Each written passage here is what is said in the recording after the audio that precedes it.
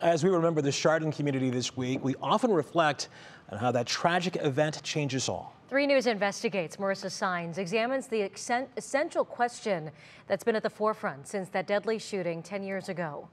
Have we made our children safer?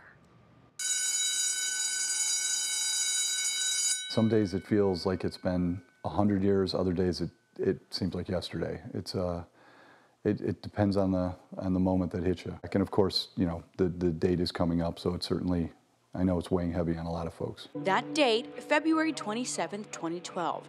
90 seconds that shook Chardon's tranquility. It was a typical day. It was kind of a snowy February day, like most days in Chardon in February.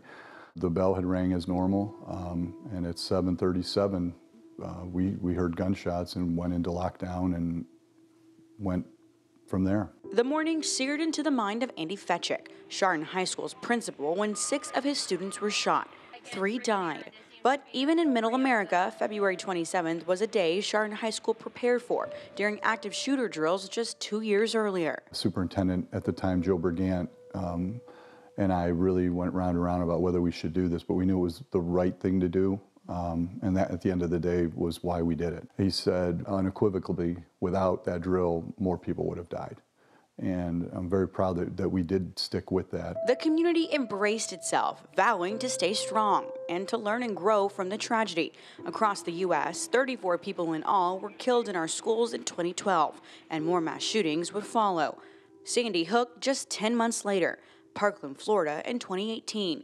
Each tragedy ushering in demands for change, demands seemingly lost in politics and passing time. The farther you are away from a high-profile incident like Chardon, the greater the apathy and denial that sets in, which can make schools actually less safe than in the time immediately after a high-profile incident. Data on school shootings varies greatly depending on the source, but the Department of Homeland Security says 189 people have been killed since Chardon, striking numbers that raise a vital question. Are schools safer? Yes, I believe they are. Florida professor Scott Pullen has studied school shootings for decades, responding to 16 scenes. I do believe most school shootings should have been prevented because almost every school shooter talked about what they were going to do. Pullen and others say schools have responded by tightening security and adding counselors trained to recognize warning signs.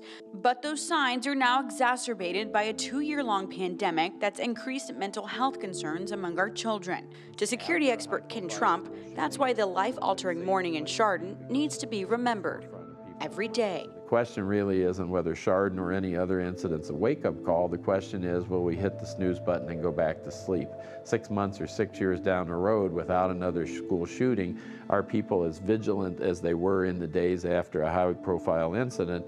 And the answer tends to be no. In recent years, Fetchik left Chardon High, but his younger children are now students there, learning inside a building embraced by a community, forever woven in history to February 27th, 2012. I think that's kind of a cathartic thing for me as well to remember that, because unfortunately when that date rolls around you do think of loss and death, and that shouldn't be what we think of.